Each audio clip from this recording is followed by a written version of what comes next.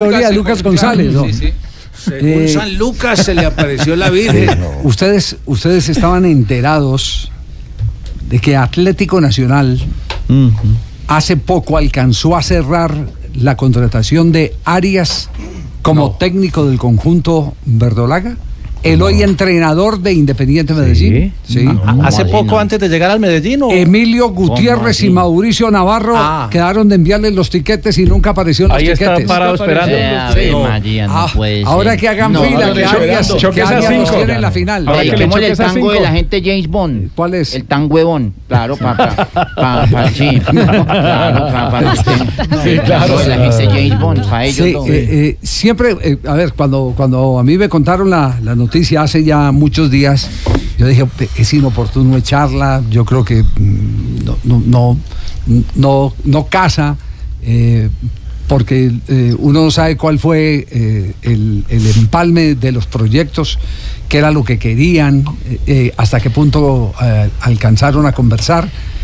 Pero ya ayer cuando llamé a mi fuente y le dije, bueno, pues contame, lo de Arias llegó a ser tan serio con Atlético Nacional, y me dice, claro, Gutiérrez, el expresidente, y Navarro le quedaron de mandar los tiquetes y nunca le llegaron los tiquetes a Montevideo para que viniera a cerrar la operación con el Atlético Nacional.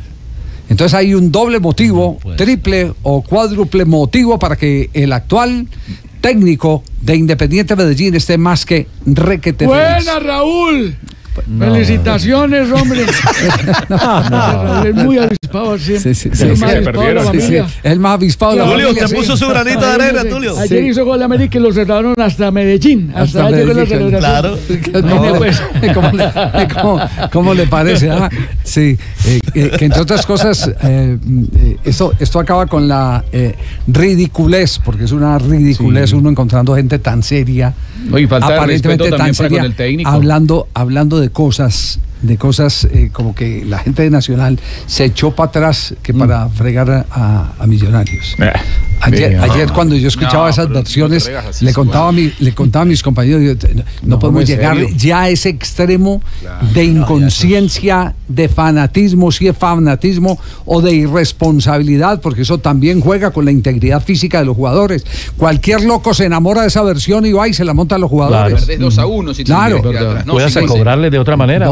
No, por eso le digo, se la monta y cualquier loco de pasamontañas y tapabocas como los que estaban ayer en la tribuna. Exactamente. Entonces termina uno diciendo, ¿en qué estamos? Solo con el hecho, Javier, de hablar sin tener pruebas o evidencias de lo que se está diciendo. Se pararon. ¿Y cuál es la prueba que tiene? Nada. Solo con eso. Esta mañana cuando abrí el periódico y leí la columna de Gabriel Meluc refiriéndose al tema, pues inmediatamente dije, mire, justamente lo que estábamos hablando ayer con la gente del fútbol, con amigos, con colegas, es el tema al que hay que salirle a ponerle retranca, como dicen en la costa, porque son temas que no se pueden dejar que prosperen, porque se vuelven, digamos que una constante, y cualquier hecho que se presente, con razón o sin razón, como por ejemplo oí hoy en el noticiero al coordinador de las barras del Deportivo Cali diciendo que eso es por culpa del árbitro. No, eso es por culpa de la estructura que tenemos en materia de legislación en el fútbol colombiano. Me encantaría hablar con el doctor Parodi, que fue la última ley que se transformó en materia de seguridad para los estadios, a ver qué pasó con esa ley. Me encantaría. Porque ya tenemos otras versiones, tenemos la versión de la policía que cada que agarran a uno al otro día se los encuentran y están sueltos. Y entonces no hay una manera de cortar esa cadena, ese círculo vicioso de los mismos haciendo líos en los estadios, tirando piedra, tirando moneda, que los capturan e inmediatamente en un país garantista, que es bueno que se tengan garantías, pero que no se abusen de las garantías, terminan después viéndolos los mismos que los capturaron en el estadio y los otros sacándole la lengua. Se volvió enfermedad porque ya no hay control. Aquí el tema ya no es de estadio, aquí es un tema mucho más profundo. Por eso me encantaría que tuviéramos, ojalá en el transcurso del programa, al doctor Parodi, a ver en qué quedó la ley, esa transformación que se hablaba de seguridad en los estadios. Se volvió puro cuento como tantas leyes que tenemos en Colombia. Bueno, pero ese no era el foco central que teníamos para la sección. La sección es que hoy está muy feliz el técnico de Independiente Medellín y debe estar requete feliz, sobre todo porque yo, aunque no me he sentado nunca a tomar un café con el profe Arias, sé que es un hombre muy radical en sus posiciones, como por ejemplo salir a decir lo que dijo de la aparición de la Virgen.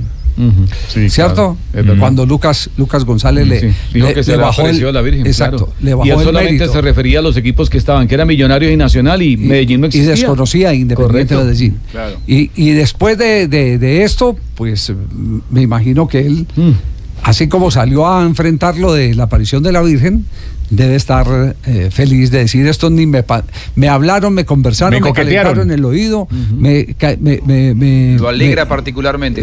Claro que lo tiene que alegrar particularmente.